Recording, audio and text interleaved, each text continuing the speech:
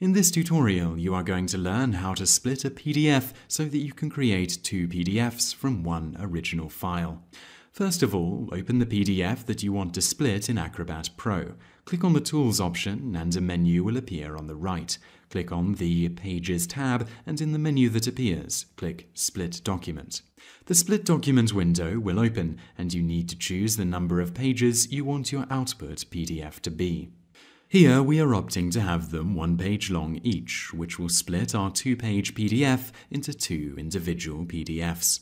Clicking Output Options will give you some more advanced settings. For example, you can set a folder for the new files to be placed in, or you can select a custom name for the files. Here we are just using the default settings, so we will click Cancel.